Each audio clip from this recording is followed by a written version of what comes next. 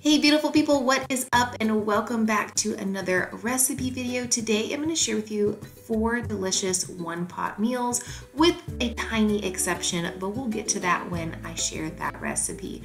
I want to thank you so much for being here. I hope you get some really good meal ideas. You're inspired by watching this video, and if anything else, you're just a little bit entertained watching me in my element, doing what I love, being in my kitchen. So let's get started on today's recipes. Come on.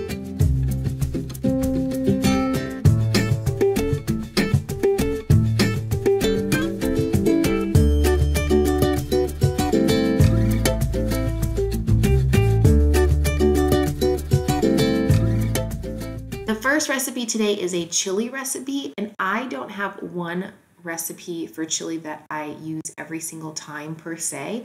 I am someone who likes to dig in my pantry, find some corn, beans, tomatoes, and then dig in my crisper, see what vegetables I can have, throw it in a pot, and call it chili. Now you do see a butternut squash here. I did decide to omit that from this recipe while I was cutting and chopping, and I decided to add a 4th recipe.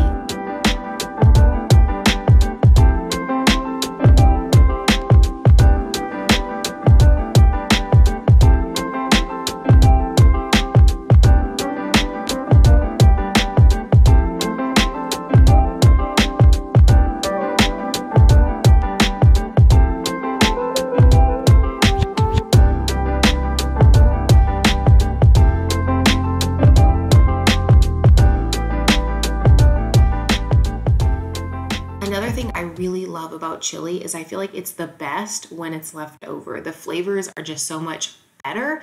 We also love to let ours simmer on low for about an hour and really kind of get those flavors to come to life. Another thing with all the recipes I'm sharing today, you can add or take away water or broth depending on if you like thicker or thinner soups. I tend to like my soups a little bit more brothy, but it really just depends on the size of the pot I'm using. As you can see, this is kind of a smaller pot. I should have used a bigger one, but I like to push the max on all of my pots and fill them all the way to the top. Of course, I rinse and drain my beans, and if you want this colander, I'll actually link it down below. I got it as a housewarming gift from a friend, but in the last video that I shared it with, a lot of you were asking where I got it from. It's just on Amazon, and I'll link it down below.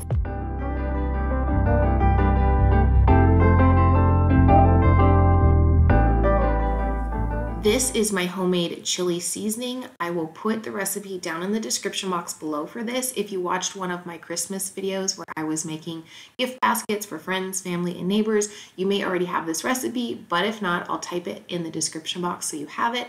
I have been making like medium-sized mason jars of this chili seasoning and having it on hand, and I add about 5 tablespoons to my chili, and I just think it's so good.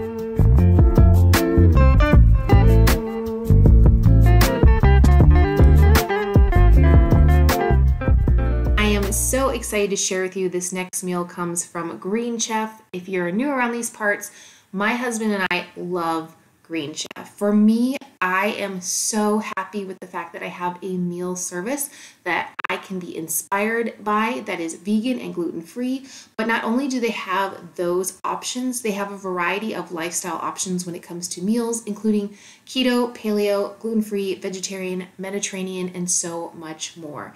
If you have not heard of Green Chef, they are a certified organic company. Everything is hand-picked and delivered right to your door.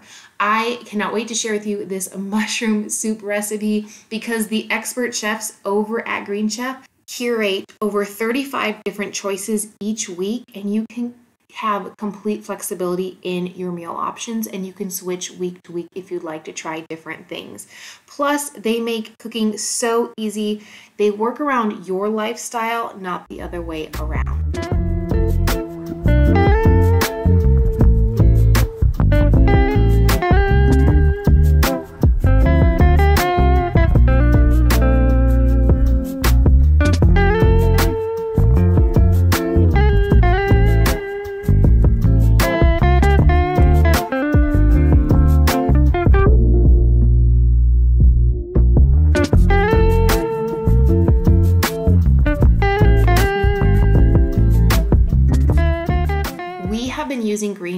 for about 8 months. I personally love them. For weeks when I'm really busy, I want to skip the grocery store, I want food delivered directly to my door, and when I need to be inspired with cooking.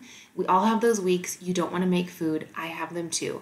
But when I know Green Chef comes directly to my door, I'm so excited because cooking is an experience in my kitchen. It's really fun to pop open the bag, see what's inside, and of course, create new meals that I probably would never have thought of. They've also encouraged me in my own personal kitchen experiment to try different things, different flavors. If you're not new on my channel, Green Chef has been a huge benefit in me trying different seasonings because I used to just be a salt and garlic person, but their personal seasonings are phenomenal and they made me think, I actually do like a lot of flavor with my food.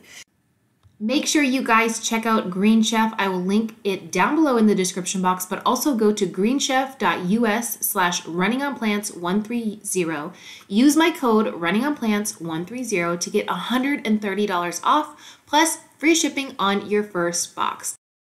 Like I said, go to greenchef.us/runningonplants130 and use my code runningonplants130 to get $130 off, plus free shipping on your first box. Tell me this mushroom soup doesn't look divine. Now, this was not a gluten-free option, as you saw in the beginning. I added my own gluten-free flour. Everything else was absolutely gluten-free. I don't have celiac, so I'm able to do that. If you are someone who's looking for gluten-free options, just click the gluten-free options available on their website.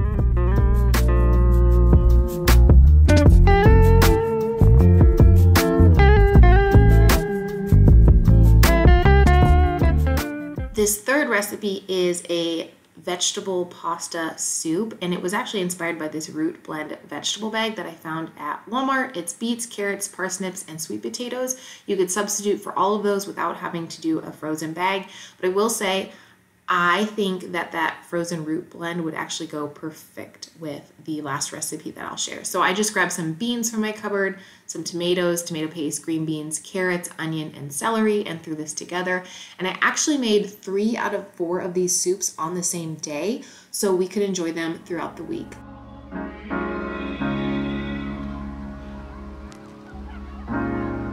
You have to be your biggest fan. And when things are really tough and they're really rough and nothing's working, but there's something inside of you that says, I just have to follow that. Because you don't know who you're going to meet, who you're going to meet, who you're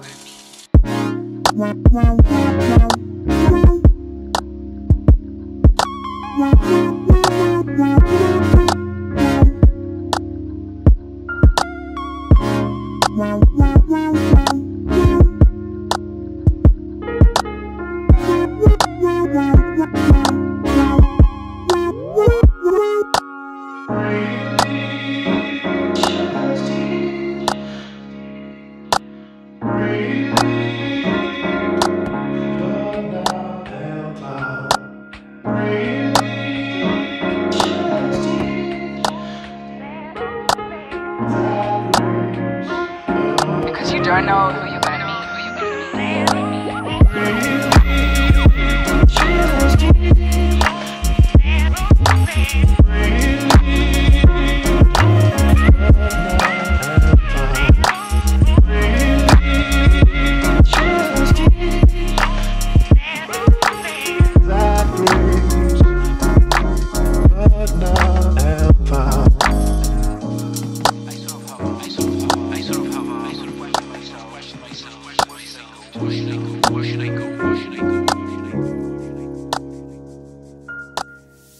These are the seasonings that I used for this veggie soup: red pepper, garlic, oregano, paprika, basil, but of course you can add anything that you would like.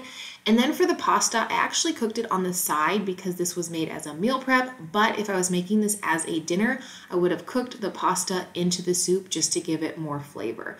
But this was really delicious, super hearty, and I feel like it's the perfect cozy meal for a cold winter day. This last soup is only 3 ingredients. You're going to need a butternut squash, about 1 pound of carrots, and about a clove of garlic. You can add less or more. I've shared with you a butternut squash recipe before, but I was super inspired when I was about to put this butternut squash in with my chili. I was like, wait, I have a lot of carrots. I could make a fourth soup. So I decided to go ahead and roast my butternut squash with my carrots in the oven at 475. And it took them about 40 minutes to really get to the roasting that I wanted. I wanted a touch of brown. I wanted them to be really tender, and they were perfect. And then all I did was put them into my high-speed blender with about 4 cups of water, a little bit of onion powder, and then when it was finished, I sprinkled it with rosemary.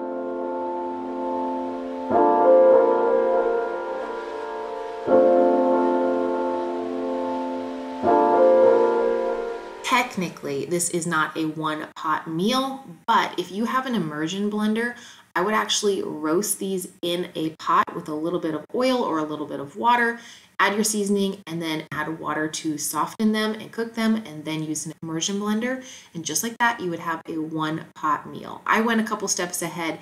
This recipe is worth it. Now, this is just a 2-serving recipe for my husband and I, because clearly it's just vegetables, and you can serve it with anything you'd like. If you have some bread, homemade or store-bought, or if you want to serve it as a side or as a beginning to an entree, but it's so delicious, it's so flavorful. The carrots and the butternut squash complement each other so well. I wanted to quickly say thank you so much for watching today's video. I hope you really enjoyed it, but also thank you so much for all the love and kindness over the past couple weeks. My dog Levi passed away a couple weeks ago, and it has been extremely rough. I feel like how I cope is just to go on with life and kind of shut down a little bit. And losing both him and my dog Marcus in an 8-month span has been incredibly painful. So many of you have reached out with kind and loving words and sharing with me that you understand the grief, the pain that comes along with it. I'm just so thankful for this community and the love that you guys have shared with me, a complete stranger that you guys have not even met. Thank you, thank you, thank you. I just can't even say thank you enough.